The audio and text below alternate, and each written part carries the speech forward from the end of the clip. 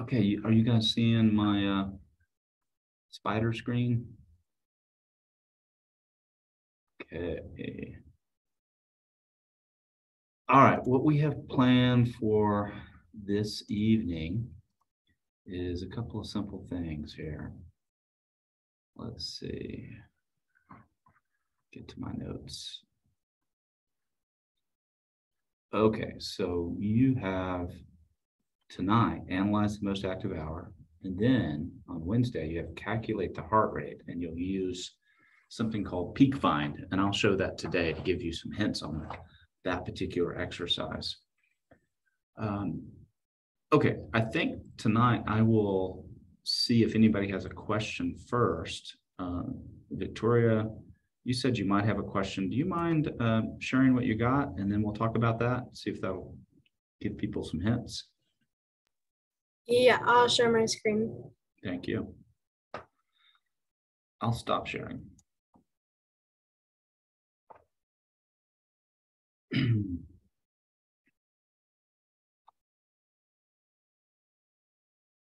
Okay, what I was kind of confused on is, I know in office hours, you gave us a hint and you showed us like this hours collected. Are we supposed to use that for our part? Yep. Because I know it was like giving me different plots for the standard deviation than the ones that you had, at least for this third assignment.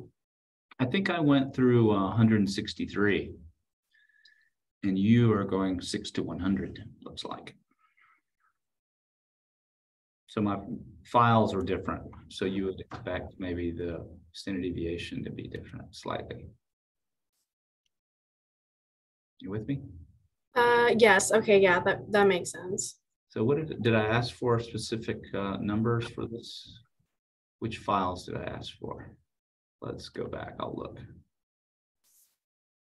Oh, I asked for 6 to 100. That's so tricky of me to do that, right? So I gave you 6 to 163, and I believe that you are correct. Okay. Okay. Thank you. Well, let's talk through your code a little bit. Let's share a little bit with everybody, and if you wouldn't mind kind of talking through what you did.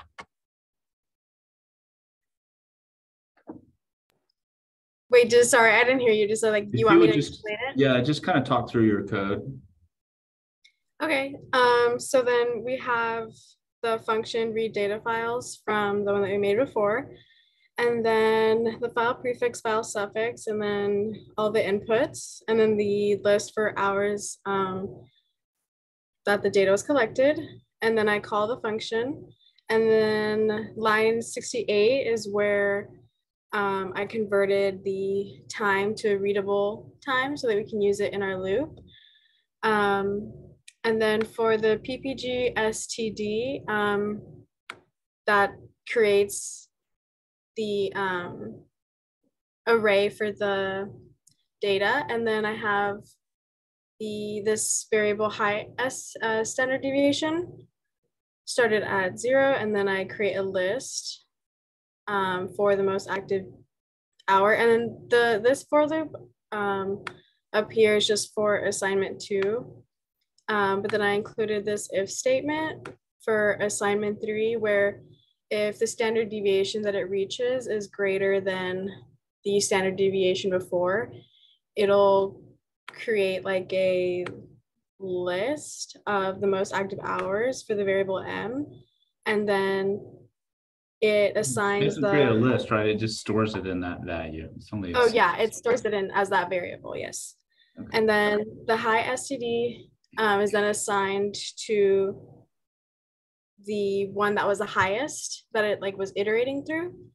And then this part just takes care of the values of the data that are like 0 or aren't usable in our for loop or in our if statement.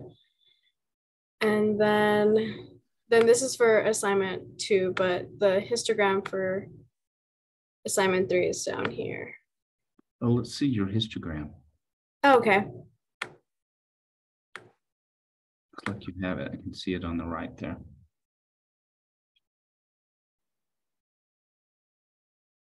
That looks right. So you put the bins in there, range 1600 to 2400. Looks like. Yes, and I was gonna ask, is that something that we can do? Because I know when I didn't have this range, it would take it to the greater Yeah, number. you have to do that for this one because it looks odd if you don't. Okay, okay. Yeah. Hey, that's really good. That's really good. Thank you. Okay. Any comments? Anybody not get that?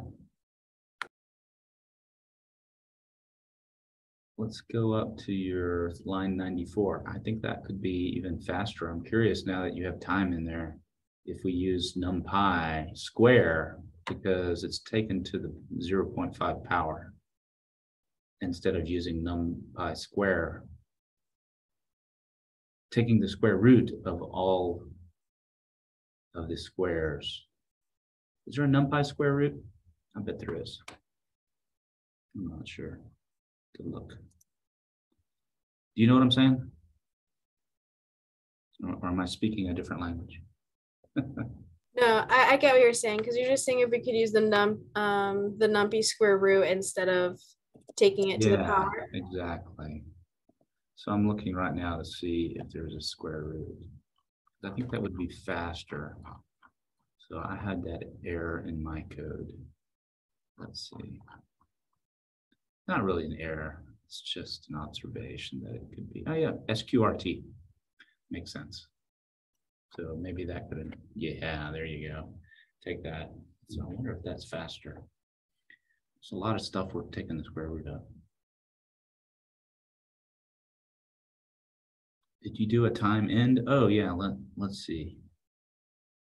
Most active execution time for 1.71 seconds. I didn't see it. The one before was 1.51, but when I was running it earlier, it was around like 2.1, 2.3. So it's definitely faster than earlier. A little faster. Okay. Gotta use NumPy when we can, right? Make it faster. Okay, that's really good. Let's see. Let me get control back. Thank you so much, Victoria. Appreciate that. And I'm going to share a couple of things today, other things that we need to talk about. Okay, so you just covered this guy. And let's go back, modules, and make sure you guys are aware of what needs to be handed in. All right. Project 1. So we just covered that. There is how to calculate beats per minute, some information on that. And then for your next assignment 4, you're going to calculate the heart rate. Okay, so let's take a look at that. I've got some code that I can show you for that. Before we do that, I'm going to do something called peak fit exercise. And this is just a little code that I've written that takes in one file. We read in the one file using pandas read_CSV. We do all the things that we've been doing. Plot, and this time I'm going to plot infrared left. I'll plot the infrared. So I take the IR, and then I get the X value, which is the accelerometer data. And then I do just what you did. You calculate the magnitude, which I didn't use NumPy here, so forgive me. I didn't do it the fastest way. I did the calculation there. And then I did this little trick where I normalized, but I multiplied by this 200,000. I'll show you why I did that in just a minute. Now here's the thing, is we're going to use this function called find peaks. Okay. I think you guys can load that in. It has all of these parameters. What is it for height, threshold, prominence, width, and so forth. And you will have to look at the help for that and search online. And the module for that is scipy signal, and then there's a function called find peaks. And what it does is find the peaks within our heart rate signal, our PPG signal, right? And the height here is defined as must be above a specific y-axis threshold, and vertical distance to neighboring samples. So if you have a sample that you just acquired, what is basically the height, the vertical distance from the previous sample. And then there's this thing called prominence, which turns out to be pretty important, which is the height above the surrounding baseline. So it's not just the previous sample, it takes a baseline value, a previous value. So this is a pretty complex function, this find peaks, okay? So I encourage you to look at that because you'll need it to be able to calculate the heart rate. So I created a little code here where I could play around with all these variables, run the code, and then plot the results. So don't look at the red line right now. Just look at this line here. So I found the peaks and I found the troughs. And I put on the peaks, I put an orange dot. And on the squares, or on the troughs, I put a green star. All right, are you guys all seeing this? Okay, thanks, Victoria. All right, so let's think about this for a little bit. So notice that the average intensity value here is 230,000 counts, okay? So this peak, so how did I find the peaks? Is I just put the signal in there and I put IR in, the IR signal, which is just the data frame and the column of the infrared left signal, okay? That's all I did. Now, how do I figure out the troughs? All right, here's the little technique. It's like, well, a trough is actually a peak, but we need to invert the signal, right? Let's kind of think about that for a second. If I want to find the trough, I need to invert the signal. And I can't just, and I basically subtracted the mean. I took IR minus the mean, so it kind of is around, it converts it to a zero mean, and then I invert the signal. Now I can find the troughs, right? And all we want to do to find the troughs is find the index value, the X value in time. So that's what the troughs is really the index value. Sorry, the troughs here is the inverted signal right there. We find it in, we pass it in to find peaks, and it returns the index value. All right, it's kind of tricky. So I'm just making sure everybody gets that. I'll stop there and see if anybody has a question.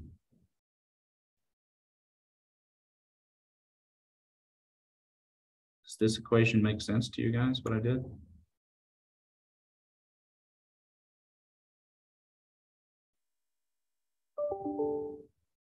Okay. Now, when I go off and plot the data, what I passed to line 41 here was I passed the trough index, which is the X values. And then I said, give me only the infrared values at those indexes. Do you guys see that? And then put a star there. So that is what I passed to the plot to be able to put the star on the troughs. Make any sense? Okay, the other thing that I'm trying to show here is that this is the magnitude of the acceleration. And notice that once the magnitude starts getting wonky, that we don't get a good PPG signal, and hence we don't get a good heart rate signal. We start losing the heart rate right in there. So our algorithm, what we're eventually going to do is we're going to look for these spikes and say around these spikes, don't collect the heart rate. But if we're below a certain threshold, like right here, we can calculate the heart rate. And we've come up with kind of an arbitrary value is that if the magnitude deviates by 20% or 10% to 20, right in there. So those, we might even throw out the data because of those. definitely would throw out the data in here. Does that make sense? Okay. All right, so that's a little bit about how troughs work. Now, I multiplied my magnitude by 200,000 because it's basically divided by the mean, so it makes everything around 1, and then I multiplied by 200,000 so I could compare it head to head with my peaks and troughs data. Make sense? All right, pretty clever. All right, so that's some hints for the homework tonight. And then what's the equation for heart rate? Let's see, that's pretty straightforward, right? If I have 100 samples a second, you need to know the samples per second to be able to calculate the heart rate. And you find the peaks first. We can estimate, if we find the peaks first, let's go from 200 to 400. This one's about 250, this one's about 70, or maybe 70, 75. So it's 75 samples is 1 cycle. So if it was 100 samples, we'd know that the beats per minute was 60 beats per minute, right? 100 samples in one second. If the cycle is that long, it's shorter, so it has to be longer than 60 beats per minute. Make sense, guys? I actually did the calculation over here. Here it is, right here. Here's the equation. Beats per minute is 1 over the beats, what I call the beats distance. And you have to know the sampling rate, which is 100 samples a second times 60 seconds in 1 minute. So that gives the values in beats per minute. I don't think I've shown you this test, this code here yet. Let's run this one and see if this one runs. Let's run this. Now notice here, I've calculated the beats per minute for all the data files. Let's see, where did I do that? I started at 7 and ended at 9.